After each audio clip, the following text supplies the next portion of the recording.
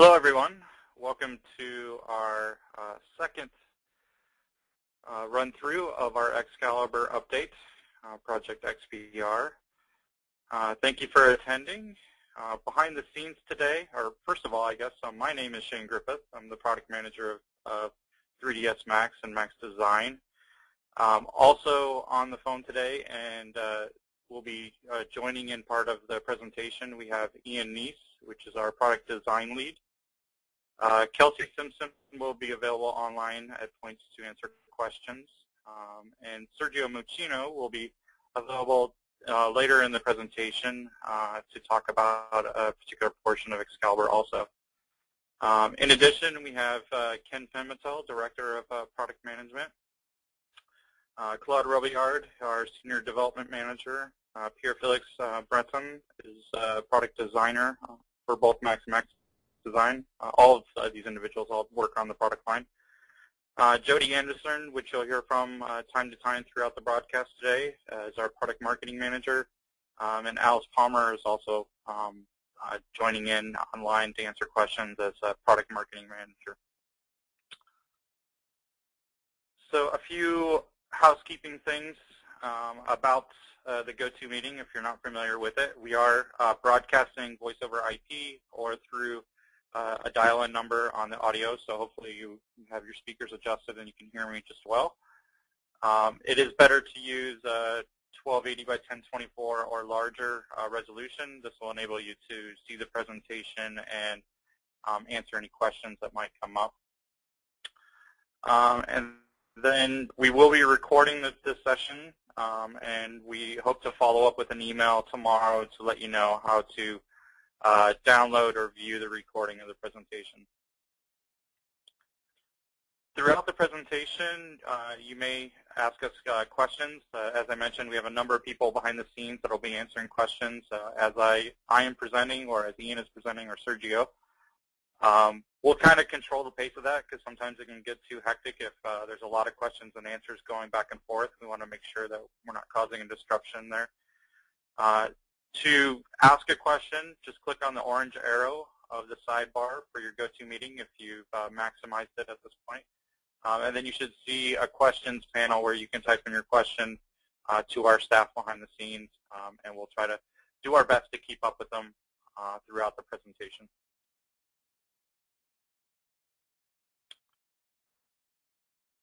Before we get started, we are showing forward-looking ideas and thoughts that we have on the product line itself.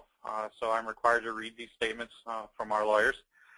We may make statements regarding planned or future development efforts for our existing or new products and services. These statements are not intended to be a promise or guarantee of future delivery of products, services, or features, but merely reflect our current plans, which may change. Purchasing decisions should not be made based upon reliance of these statements. The company assumes no obligation to update these forward-looking statements to reflect events that occur or circumstances that exist or change after the date on which they were made.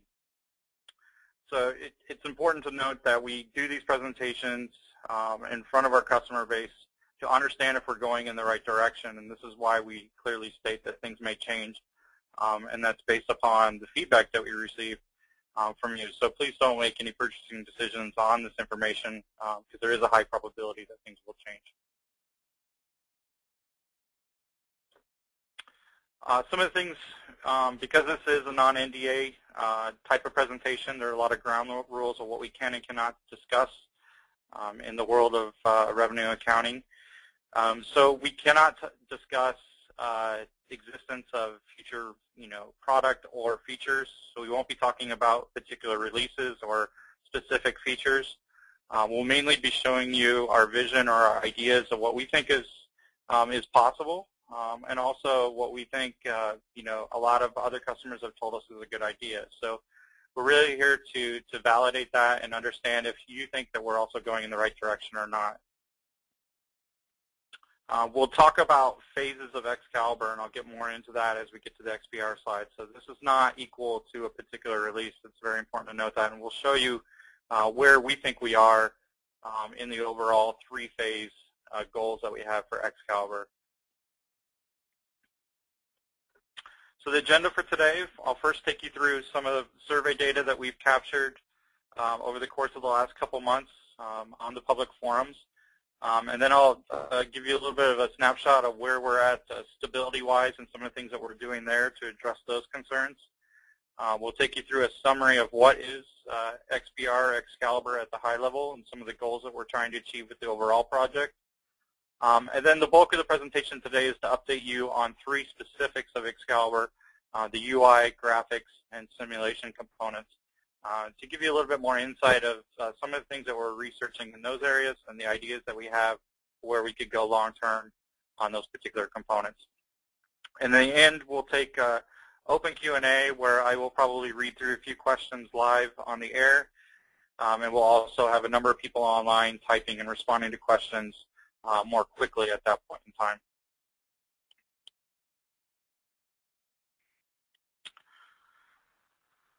So this is a snapshot of some of the data that I mentioned that we received through customers. We had over 1,500 of you take part in this survey.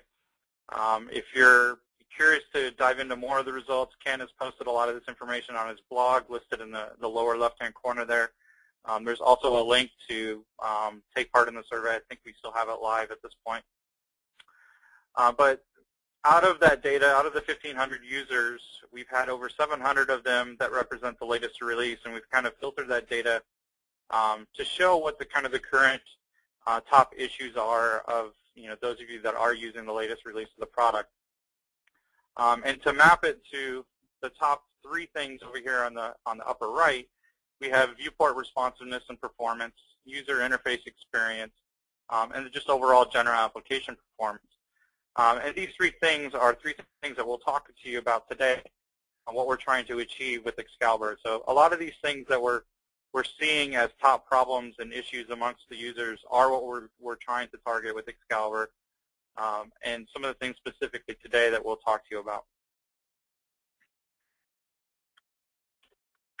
But first and foremost, we have to make sure that we move into Excalibur with a very conservative approach. Basically, 2 situations we want to avoid. We want to avoid our users having to completely relearn the application because we've changed it drastically.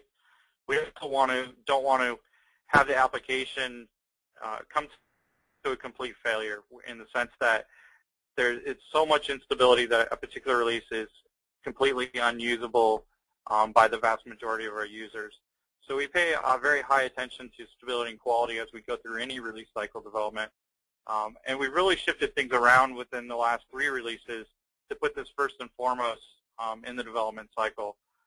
So starting with the 2009 release, we transitioned to the point where we put all legacy defects and issues at the first part of the development cycle. So before we did any new feature work, we were first going back and trying to fix as many of the customer reported problems as we had in queue in our database.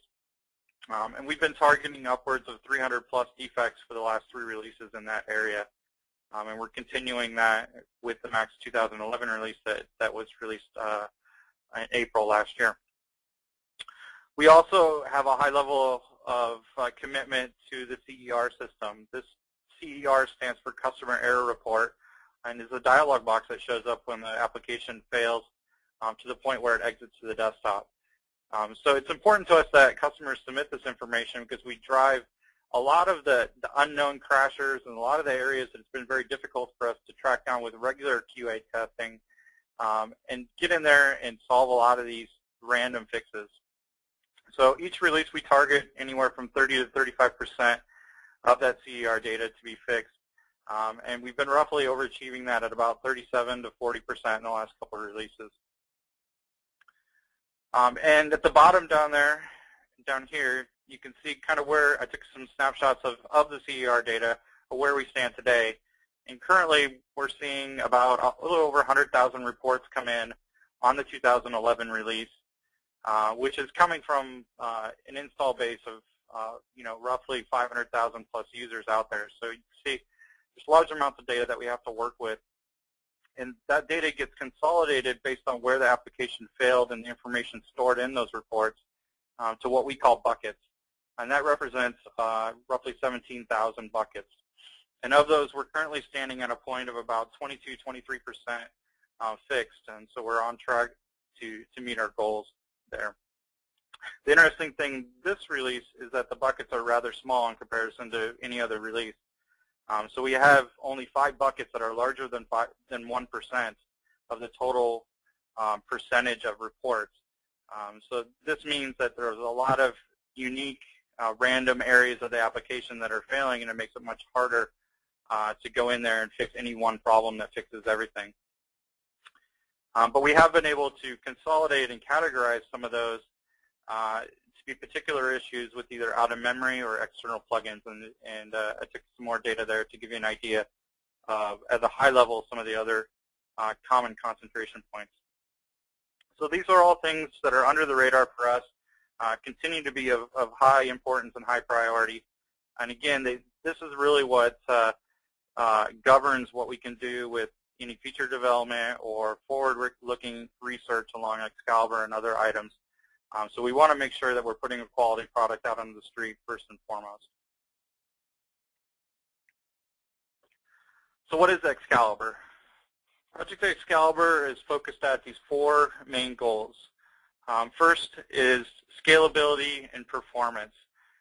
This really talks to the inability that we have today to scale very well with the hardware changes that are occurring.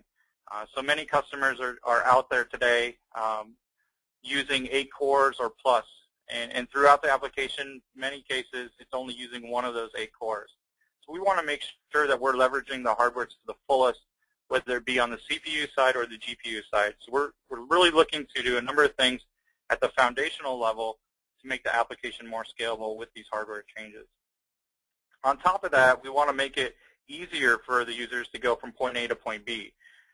So this is about creating more friendly UI workflows, more responsive, and more innovative workflows. So we want to make sure that we're not just reducing the number of mouse clicks, but we're also creating new opportunities to visualize the workflow in different ways. So this talks to some of the node-based workflows on the UI side.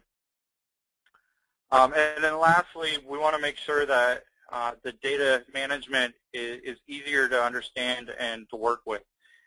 Scenes are certainly getting larger and larger every day, and we need to make sure that you're able to work with these large complex scenes not only on an individual basis by streaming in data or by segmenting it to only visualize a portion of it in one particular viewport versus the other, but also how you collaborate on that one scene. So we have multi-user environments that need to all work together on one particular shot or scene.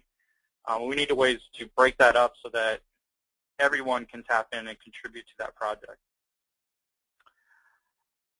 And the how is the critical point here, and the reason why we are somewhat taking a while to get some of these things implemented. But the reality is we don't want to break the workflow. We want to make sure that we can keep you productive throughout all these changes. And at the end of the day, Excalibur transitions the product to something that lives up to those goals, but is still the product that you know and love. We really don't want to drastically change things. So underneath of those goals, we have these 6 targeted initiatives. Today, I will be talking about UI, graphics, and simulation, along with Ian and Sergio. But there are other areas of focus, including diet, which is targeted at reducing the memory footprint, deferred loading of plugins, and just overall memory management and startup times. There's another project associated to document views and how you manage that data and work with consolidating and manipulating large amounts of objects from a workflow standpoint. And then there's also data management and thinking about how we reference data, segment data in the .max file itself, open the .max file up, and so on. So where do we stand kind of coming into the presentation today? We really think that we're nearing completion or getting closer to phase 2 at this point. Certain things like document views are very early in research stage, and other things like graphics and diet are much further along in the process at this point in time. So this is kind of a snapshot of where we think we are. We certainly have a ways to go. There's a lot of things that haven't surfaced yet as a feature in a product release, and many of these things have been undergoing development over the last 3 or 4 years in certain cases. So there's a lot of things that you won't necessarily see at a surface level for some time yet. Some things that have surfaced, though, on the UI side is the Slate Material Editor. This is really one of the key things in the UI. We won't talk to it specifically today, but it is involved into the project in the sense that we want to make sure that we create these really rich node-based workflows for working with modifier stacks, render elements. There's a lot of different areas where you can be creative and innovative about how you use a node-based workflow. Today, it primarily only sits inside of Material Editor. We want to expand that and also consolidate the other node-based interfaces like Schematic View and Particle Flow and others to use one common interface. On the graphics side, I'll be talking about Quicksilver that was released in 2011 and how that's transitioning through the research that we're doing to become the new viewport engine. On the data management side, we've been doing a number of things here that many of you might not be aware of, especially when it comes to the .max file itself. The max file is no longer a complete closed black box. There's portions of the .max file that you can read through scripting mechanisms outside of Max entirely. So there's things that you can do like repath textures, repath other dependencies without even loading the file into Max.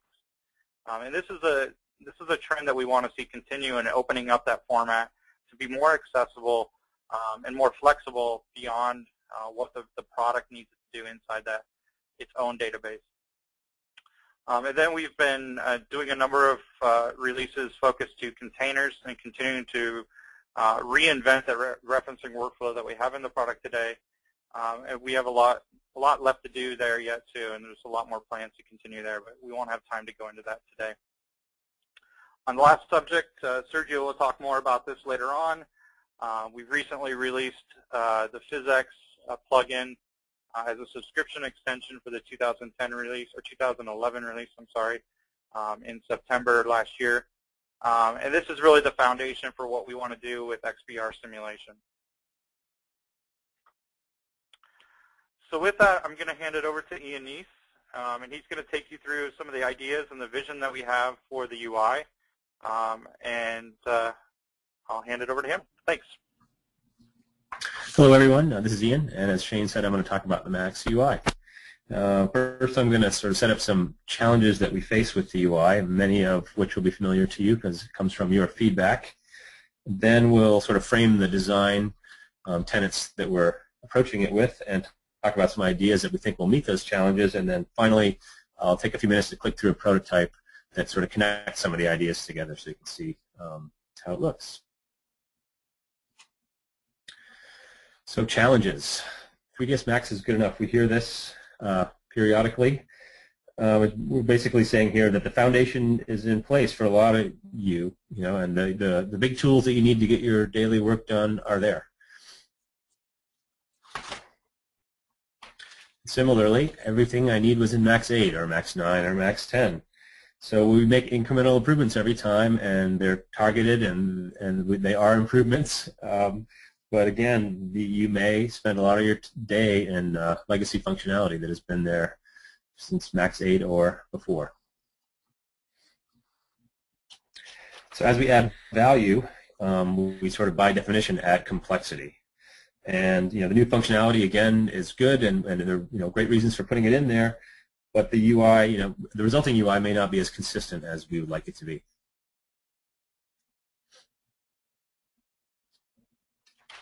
And so, for example, here's some sort of targeted improvements that we've made, and they are targeted, and they did offer improvement. But if you sort of imagine what each of these things looks like and think about the UI, there's the inconsistencies, become obvious.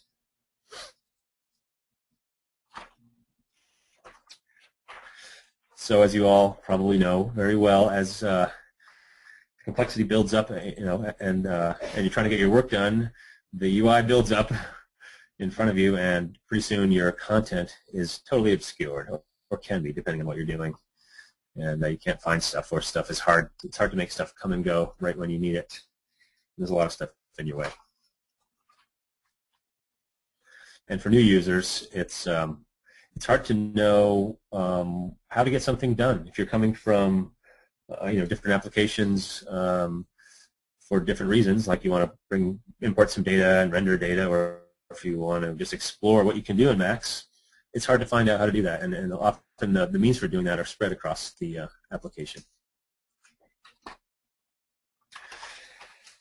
So this statement is probably not true across the board, but we're trying to be tough on ourselves in our approach to the UI. And of course, we need to qualify it. What may look complicated to some actually is organized perfectly to others. So all of you sort of know where to find the stuff that you need. You have many streamlined ways of working, even in this sort of complex application. And a lot of the stuff in the UI works, and works well, and has always worked well, and we don't want to disregard that. So in other words, you want to be very careful. We don't want to clean your garage, and we're not trying to disrupt your ways of working by any means. This is all aimed at improvement. So now I'm going to frame the design approach that we're taking. Number one, we would like users to be able to direct things that they want to do, meaning really, as much interaction in the canvas as possible. Focus on modelessness, so things are just there, all the time we need them, and avoid sort of interrogating you with dialog boxes and error messages and just a lot of things to read and figure out. So you don't want to have a conversation with the application. You want to tell the application what to do. There you go. And on a similar note, keeping the focus on the content, which means in the canvas and the viewport, obviously, but it also means on the tools that you need when you need them. Number three is really about discovering, or being able to discover tools so you can find them when you need them, and so you can learn the application more easily and develop sort of the muscle memory and the familiarity that you need to be more efficient when you're working. And number four is really for new users, but it's for everyone. We want to limit the set of choices, just to the ones that are critical for the task at hand. Until you need more choices, that is. And of course, we want Max to be Max. We know we want people to be familiar with the UI when they come in from AutoCAD or come in from Maya, but there's a difference between consistency and making the application just homogeneous. And we're not trying to match any other application. Max is Max, and we love it, and has all of its strengths will be intact no matter what we do with the UI. And so there's a reason to come into Max, and that's going to be very clear in the UI. It has to be. And finally, the whole point of this is really to increase your efficiency. We want you to love working with the application. We want it to be fun. And if something new is in there, UI-wise, we want it to be worth learning. It's that simple. We want you to want to learn it and use it. So now we'll go through some ideas that we have about the UI. First being aesthetics. Max should be pretty to look at. It should be clean and consistent, and because that would it just makes it more pleasant to work with. Simple as that. Right now, it's inconsistent. Right now, we think in many ways. A lot of you work with multiple monitors, and the program isn't really designed for that. And we think it'd be great to just to really understand multiple monitors and design around them.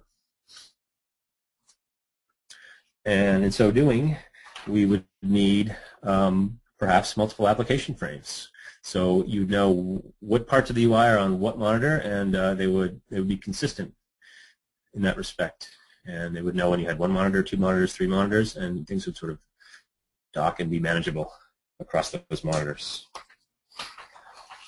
And sort of docking in general is something we think is really cool and we like to look at because, as some of the earlier pictures showed, that the UI gets polluted kind of quickly as things pile up, and a lot of it's unnecessary in many cases in many tasks that you're doing. So it would be great to have sort of, again, focus on modelessness and a way to sort of make things consistent and give them permanent homes and have them come and go when you need them and where you need them.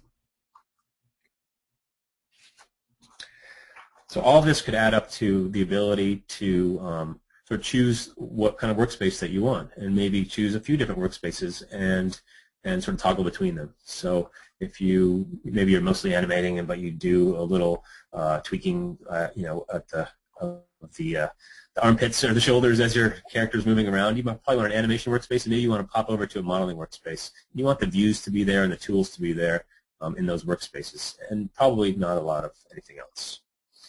So, for example, we have a little sketch of animation workspace, which can be very simple. A lot of you guys use sort of simple set of tools, per task, and we'd like to isolate those tools, present them nicely.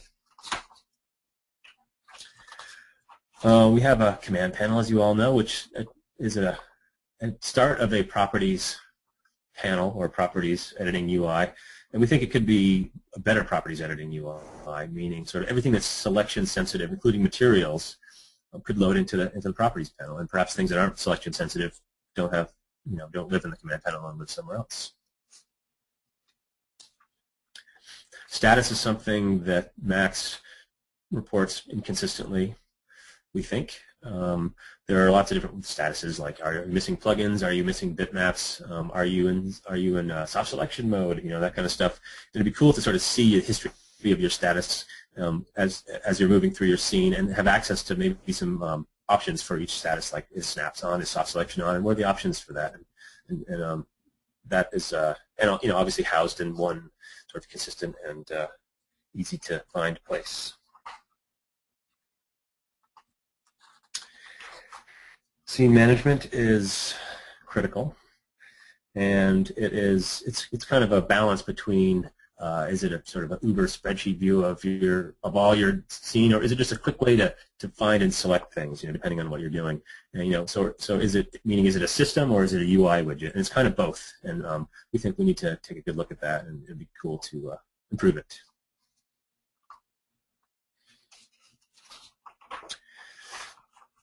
So on the topic of sort of new users particularly, we think that entry points for tasks are really important. And that's where this one main ribbon comes in. But also for experienced users, we think sort of intelligent grouping of your controls would be a great boost to efficiency. So we think a tabbed system, like a main ribbon, that sort of lays out the different tasks and the tools associated with them, and then as entry points for those tasks, would be really valuable no matter what kind of a user you are. Which isn't to say that we're going to be able to sort of have everything accomplishable in the ribbon, but you'll be able to discover where the tools are that you need for a given task, and they'll be organized correctly. And if it needs to lead you to the command panel or lead you to the viewport or lead you somewhere else, that's fine. But it's like a little narrative that tells you how to accomplish each task.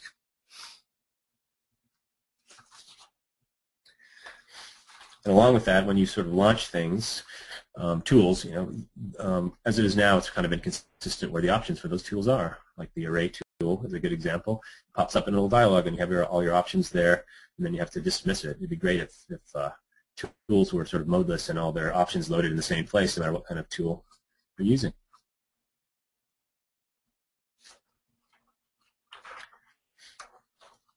And of course, we want really cool-looking icons and text where we think text is appropriate. But just color, nice, just the right amount of color, the right amount of 2D versus 3D, and the right amount of icons versus text. We think it's just going to make, back to the aesthetics thing, it's going to make it a much more pleasant application to look at. We can sort of make a pass over all that stuff. And big icons. And everyone seems to have enough resolution now on their screen, so why have small buttons? Basically, it'd be cool to have big, easy to find things and easy to hit. So when you're flying around doing stuff, you can hit them without thinking about it.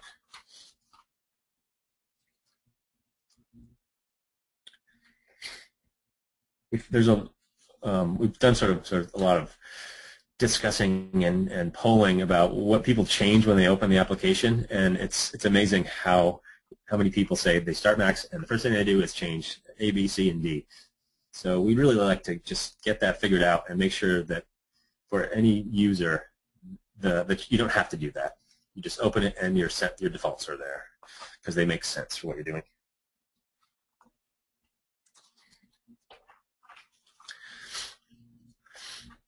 Max is complicated, as we all know, and it's often the case that it takes a while to set something up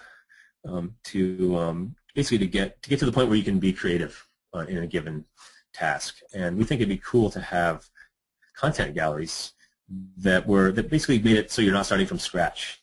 And there's sort of a wide range of ideas for this. It could be setting up particle effects like tornadoes and let you plug in your stuff into them, or setting up lighting schemes if you want to sort of get into product rendering.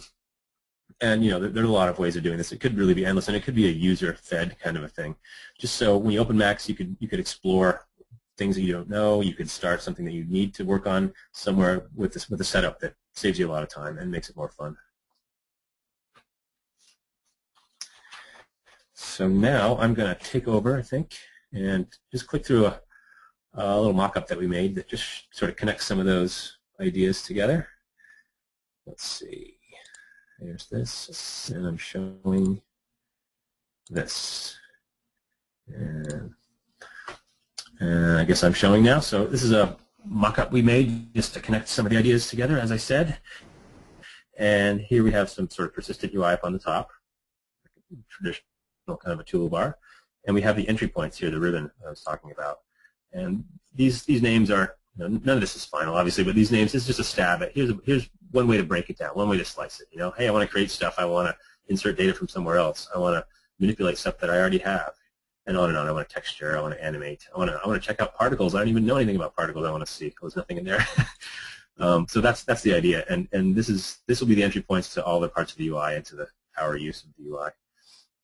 On the left here we have some sort of an idea about docking, where you say this is scene explorer type of thing, but it just sort of says, hey, maybe there's a better way for this kind of stuff to come and go. I just wave over it and it comes and goes. And this could be like CUI, it could be anything hosted in there, but it just sort of goes. It's a cooler sort of minimize, maximize mechanism. And down on the bottom left here we have some viewport layouts at your fingertips. So maybe you can just create the ones that you need. It's a top view with the right shading. It's a camera view with its wireframe for whatever reason. And then you can save them quickly and then add another one here. And then when you're going to pop to another view exactly what you're going to get. On the right here we have the properties panel idea, which has some sort of a modifier stack looking thing here, and then materials to edit over there. And there's some, this is obviously just a quickie kind of a mock-up just to explore, so it's not complete or anything, but if you think about sort of setting all this stuff up the way you want it and then setting it up again, you could easily switch between different workspaces like this and get different tasks done more efficiently. And that is it for the UI. Thanks for listening. All right, thanks, Ian. Let me take back over control.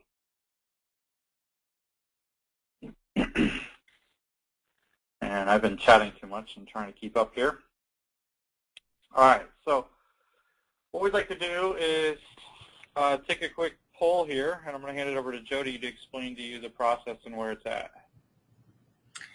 All right, so we've got a couple of polls that we're going to conduct throughout this webinar today, and the goal is really just to see if we're moving in the right direction. So I've launched the first poll. It's what do you think of our UI vision? So everyone can go ahead and select on an answer that represents their feelings, and then after we close the poll, I'll share the results with everyone.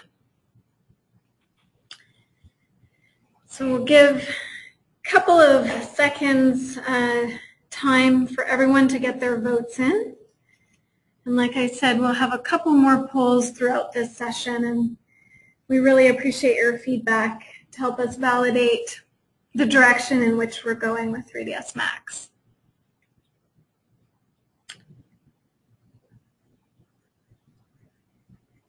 So it looks like nearly everyone has had a chance to vote. So I'm going to go ahead and share the results.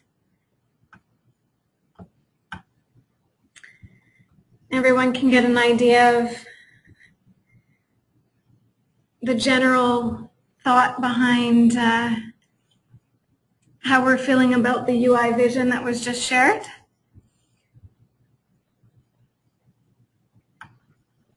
Thanks, Jody. Looking pretty good.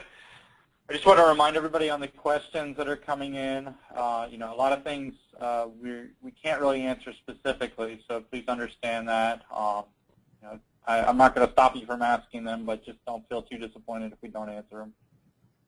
And we're trying to answer them as much as possible out there. So next I want to talk about Excalibur graphics and what we're trying to do with this particular initiative. Quite a while ago, this was one of the first parts of Excalibur that we started doing research on roughly, oh gosh, I think it's been 3 or 4 years ago at this point. And the goal is really to re-architect a new viewport system in a way that frees us from a lot of hardware limitations that we have today. So today, the current viewport system is limited in the fact that it can only allow 4 cameras. So we can never do more than 4 viewports for current architecture. We're also limited in the fact that the current viewport system is all contained within the main evaluation thread of the application. So what this means is that as you do functions within inside the application, the viewport has to finish its draw loop before you can continue on doing another function. So the architecture of this project was structured in a way to separate that from the main scene graph of the application. So our goal is to create a system that can function more as a client to the Mac server database, where changes are occurring in the server by the user. For example, you're adjusting a spinner on a modifier. Those changes are then relayed to the viewport client that is constantly trying to keep in sync with what's going on in the main database. So it has its own database to track changes and understand where it's at, but independently of the main scene graph. So what we're hoping is this allows a performance gain, not only in the fact that we're separated into multiple threads at that point, but also in the sense of user interactivity with the application. So as you're adjusting spinners and sliders on things, you're not boggled down with particular changes that are going on in the viewport.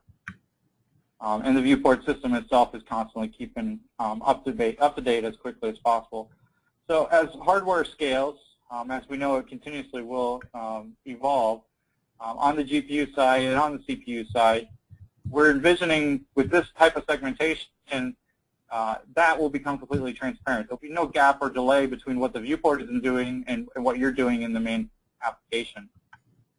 The system itself is, as I mentioned, often its own main thread, but it's also multi-threaded in itself. So we're trying to architect a system that has each viewport in its own thread, and then operations inside the viewport itself is multi-threaded. So we're trying to be as scalable as possible with this particular solution. And some of the goals that we're trying to achieve is a minimum of 10x performance gains on scenes with really large object counts, performance gains of at least 10x on really large polygon count scenes in addition to that. And then on top of that, we want to make sure that the viewports maintain a really high level of quality on the visual side of things, surpassing anything else that is available on the market today. So what I have here is to show you a video of a prototype. Keep in mind this is playing through the GoToMeeting, so it isn't going to show you the actual performance of where we're at today with the research. It is a little chunky on the meeting, but what we're showing here is a model of San Francisco that is roughly 6 million polygons, 5,000 objects, displayed in full shaded mode. The video will transition to wireframe mode here in a second also. But we're also trying to do things with taking it beyond the basic gray shaded modes and introducing all the lighting and shadow capabilities that we have with the product. So adding in rich ambient occlusion, soft shadows, and then be able to adjust those lights dynamically while viewing it in real time or near real time inside the viewport. On the wireframe side, we need to maintain a high level of performance here to do intelligent culling on the objects to make sure we're only drawing what's necessary or what's in view at that time. And also doing occlusion culling on the polygons themselves. We're also exploring, new pixel shaders and things like that that can be applied to the overall viewport to drive a different look for design review or other things. Here's an example of the type of quality that we're targeting with the viewport. Very realistic, accurate ambient occlusion and indirect lighting throughout the environment.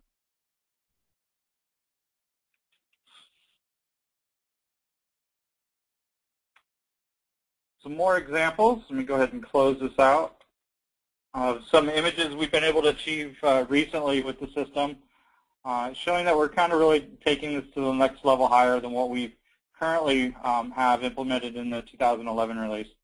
So Quicksilver, to tie this all back together, Quicksilver was really a technology prototype for this new viewport engine, and Quicksilver released in 2011 was released as a separate renderer, but underneath the hood that was basically a viewport and what we're trying to do overall in the long-term goals here.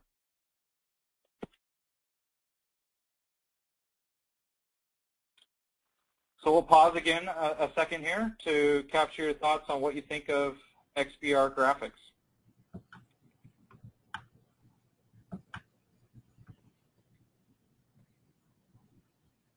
And the polls are now open.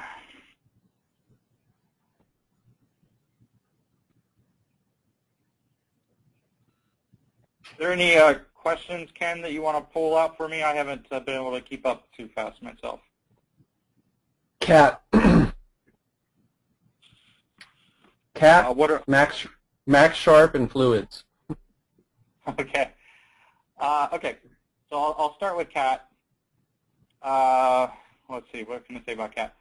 So Cat came to us as part of this Optimize acquisition. We added it right away as a subscription extension. It was released into the product as a full feature in the 2011 release.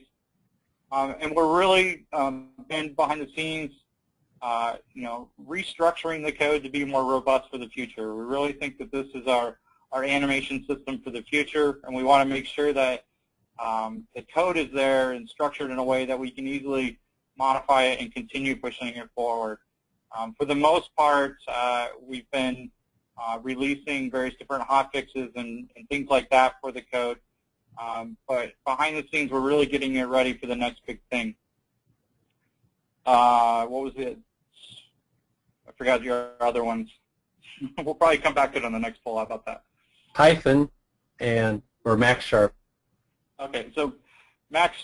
So yeah, there's always a lot of interest and inquiries for Python support. We've recently, and also just for better .NET integration itself too. We have a number of customers pressing things that way in their scripting languages. So we've recently started a research project on ADN that is available for any ADN partners to go and explore a .NET or C# wrapper that we have for the SDK. This then can be mapped easily to a Python support or wrapper, or for various different flavors of Python, Iron Python or CPython. It's really undetermined at this point in time, and we're really putting it out there to better understand how people would like us to structure this type of thing. So that research is occurring there on the ADN side. We've also released it to our beta forum at this time, and later on I'll share with you information on how you can join the beta. Okay, so I'm closing the poll, and I'm going to just share out those results. Okay, and then I'll turn it back to you. Thanks, Jody. And I'm going to turn it over to Sergio Machino, which is going to take us through simulation. Okay. Okay, so can you hear me? I can hear you, yes. Okay, perfect. So let's get started. I'm going to talk to you about what we're looking into and things that we have been researching in the past few months regarding dynamic simulations in 3ds Max. So in 3ds Max, there's we already have a few tools regarding dynamic simulations. We've been researching a lot into how these tools can be improved and the workflows around them. So our goal with all this would be to have a very tightly integrated environment where all the features used very coherent workflows to work together so that this will allow the user to have faster iterations and more interactive feedback regarding the simulations they are working on. To be able to accomplish this, there's a good list of objects of different dynamic entities that we would have to support for us to claim that we have a complete solution for dynamics. These objects could include, for example, rigid bodies, soft bodies, ropes and dynamic hairs, particle systems and fluid systems, deforming meshes for characters or objects that need to deform in a interactive way within the simulation, and of course a good number of forces that usually simulations need to rely on, such as gravity, wind, vortex forces, push, etc. So all these would need to work under an environment that I will go into more detail in a little bit along the presentation. The other thing that we want to also work on is providing something that we're at this point calling a library of physical materials. And the idea behind this is that usually when it comes to dynamics, people have to deal with very arcane things, for example, such as friction and density and mass and stuff like that, and they don't really know how to set these values to make an object behave in a certain way that they visualize. So instead of that, we could provide a library of physical materials, for example, called something like concrete or rubber or cardboard, and applying one of these physical materials to an object would basically transfer the values for these physical properties onto the object itself so that it would behave as the material being described. So this would probably aid a lot of users who are not familiar with the physical properties in a physically correct way to achieve the desired results in a shorter term.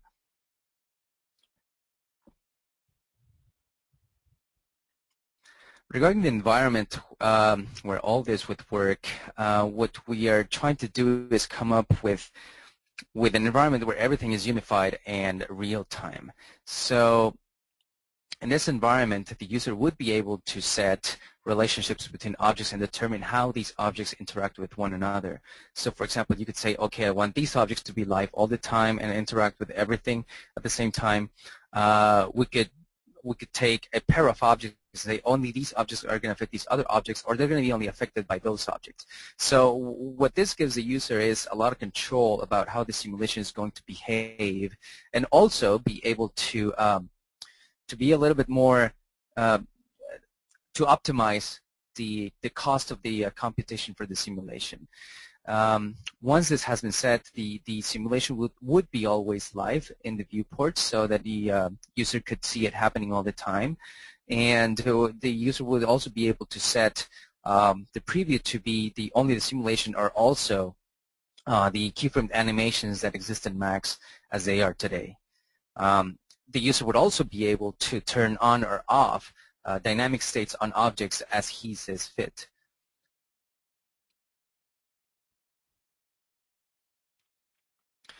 Regarding the UI to the dynamic system that we are envisioning, we've looked at several things, and as you probably saw in the previous part of the presentation, we've been putting a lot of effort into coming up with a UI that makes sense for most things, and dynamics is one of them. And what we want to do is we would like to provide a very simple and unified UI into everything in dynamics, working mostly through our viewport systems. So one of the things that, for example, made a lot of sense to us was to look into probably using paint tools to be able to control different parts of the simulation.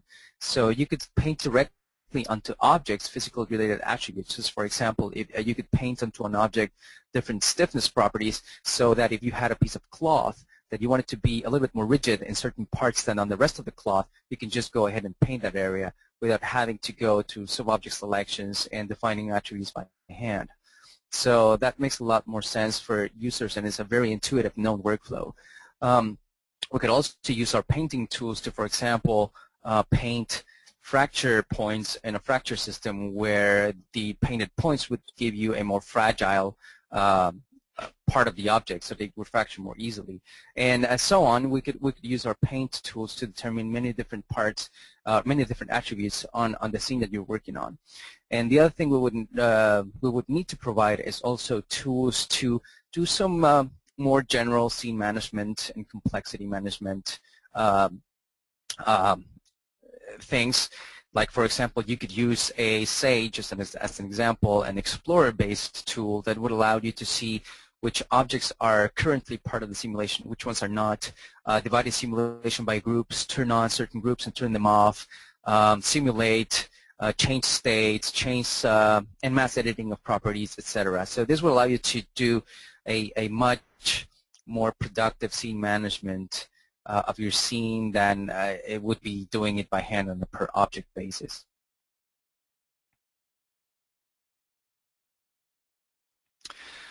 Regarding animation workflows, as I mentioned previously, we would be looking at having an environment that is always live, and the user would be able to determine when you play back your scene or go through it through the time in your scene, what is it that you want to see. You could be looking at the whole live environment as it is.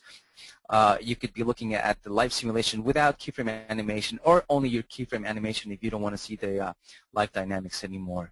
So all this would happen seamlessly, so that you would get the feedback that you need.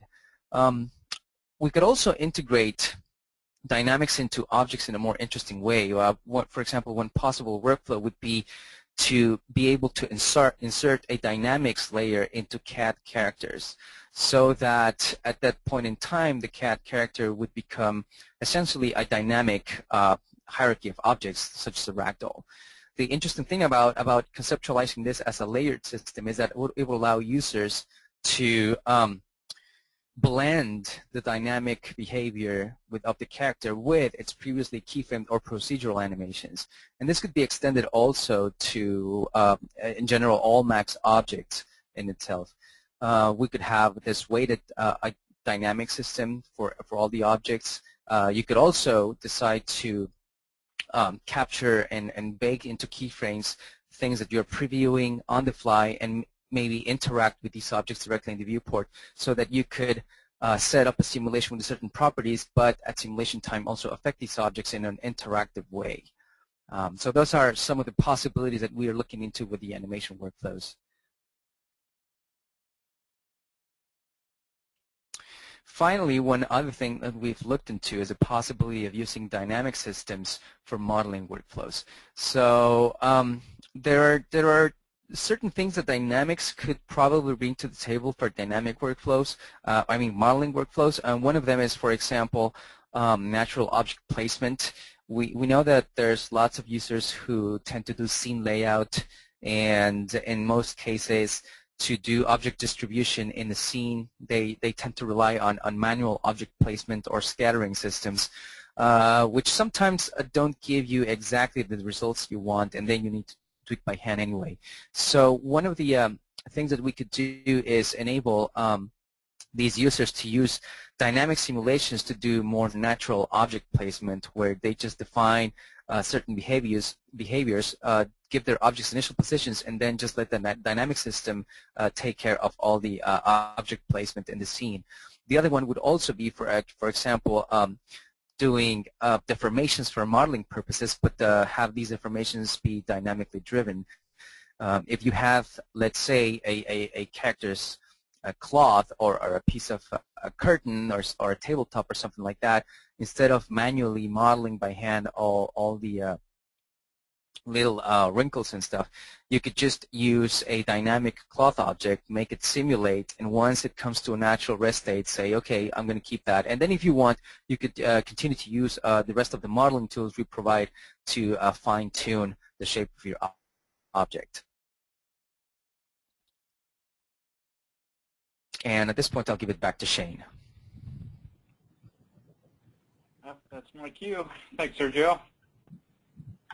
So, tell us what you think of simulation.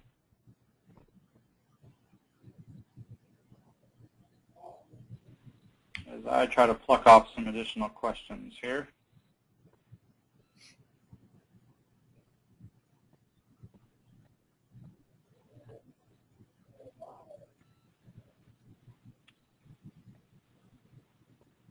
So there's actually a good one that just came up. What does XBR mean for render path management? So this is under the umbrella of XBR. It's part of the story around what we're trying to do with document views. It's a much bigger concept that I would love to have more time to go into today, but as I said, we're very early in the process of researching that, so there's not a lot for us to put together in a presentation at this point in time. But at the high level goals, we're looking at managing the data from end to end. So how you bring it in and how you filter the data to work with it as you come in, organize it better within layers and other things, and then apply overrides to it to do various different things that you would in a typical render pass workflow. And then at the final outputting the various different passes. So this really encompasses a lot of things that we have in the product today, where better ways and means to work with file link data and to consolidate the information, better ways to work with selection sets, layers, and those types of things that we have in the application today, and better ways to work with batch, the batch render process, and render elements side of things within the application today. So we're trying to really focus on a new innovative workflow that ties all those things together, where today they're very segmented pieces of the workflow and don't necessarily connect one to the other from the next. So that's all part of the umbrella of document views. Okay, so let's go ahead and move to the latter part of this presentation. So at this point, I'm going to take the opportunity to, we'll open it up to more questions that either Ken feeds me or others that are online answering questions. But to kick it off, I'm going to answer a few of the common questions that we see. And the first one there is, obviously, when will you find out more? So we're going to try to do these presentations on an annual basis. Roughly this time of year. Next year, hopefully we'll have another great update prepared for you. There's always a chance we might do it earlier if something breaks through and we have even more news to share. But we want to try to keep you in the loop as much as we have, much as we can, and we have enough information to make it relative each time. The sessions are recorded, as mentioned earlier in the call. You'll receive an email tomorrow, probably tomorrow or the next day, to let you know where it can be downloaded or viewed online. To get on beta, we currently are running an active beta.